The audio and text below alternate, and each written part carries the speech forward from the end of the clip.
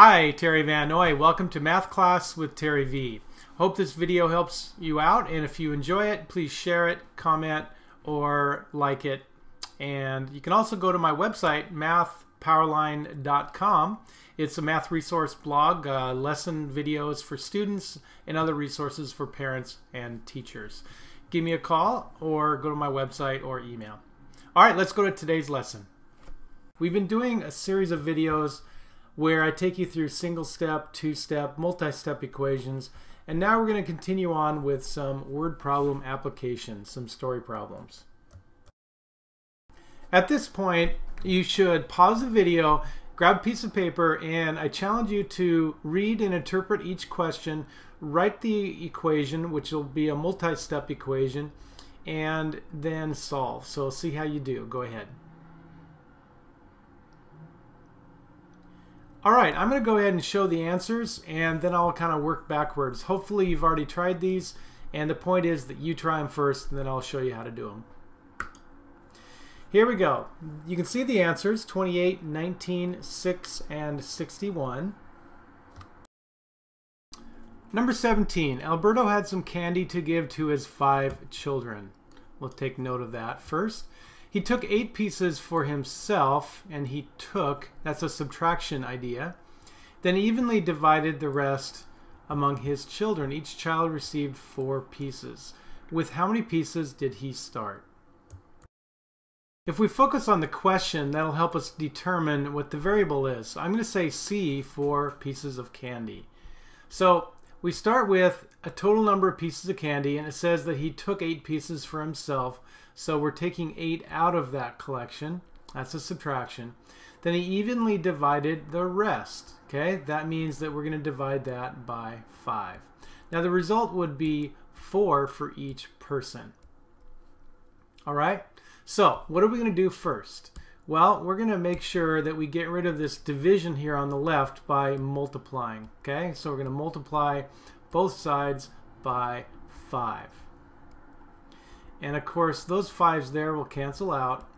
And we're going to go to C minus 8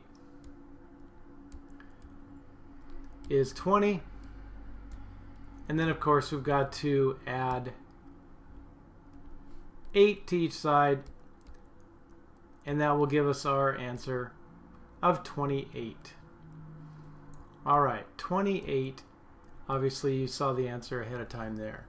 All right, I hope you did okay. Let's see how you did on number 18. Jacob had some candy to give to his 3 children. Okay, a similar problem it looks like. He took 10 pieces for himself and evenly divided the rest among his children. Each child received 3 pieces. All right, you notice how it is exactly the same problem with different numbers. So if you had struggled with 17, you should try 18 right now. All right, do you have the equation correct? We're going to have C for pieces of candy. He took 10 pieces for himself, evenly divided the rest among his children. How many children were there? 3, that's right. And we are going to say that that will give us 3 pieces. All right, we are going to multiply here by that 3 that's being divided on the left side there. And that will give us C minus 10 equals 9, and of course when we add 10 to each side, that will give us our answer there. All right, fairly simple, of course, after you saw the example from number 17. Hopefully that makes sense to you. Okay, that's a 2-step equation. Now number 19, Shauna spent half of her weekly allowance playing mini golf.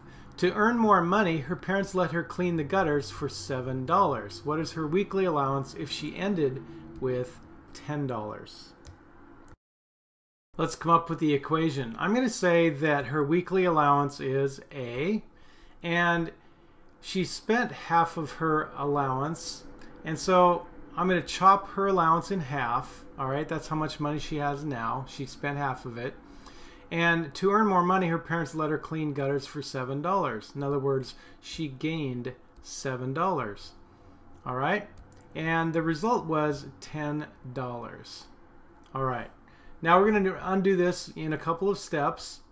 And that's going to be, first of all, the free number, subtract 7. And so a over 2 equals 3.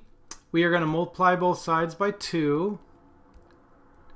And we will get the answer, of course, as given, $6. All right, as we substitute that in there, let's see if it works.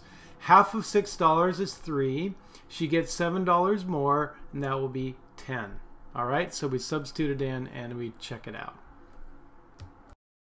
Number 20, how old am I if 300 reduced by 4 times my age is 56?